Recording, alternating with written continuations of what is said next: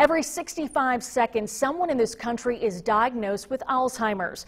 This year alone, the disease will cost the nation $290 billion. And by 2050, that figure could jump to $1.1 trillion. It's these kinds of statistics that have people making awareness and walking to make it very important. Well, you're looking at video from last year's event here in Terre Haute. Teams and individuals raised money by taking pledges and donations from people in the community. Proceeds support the care, support, and research programs of the Alzheimer's Association.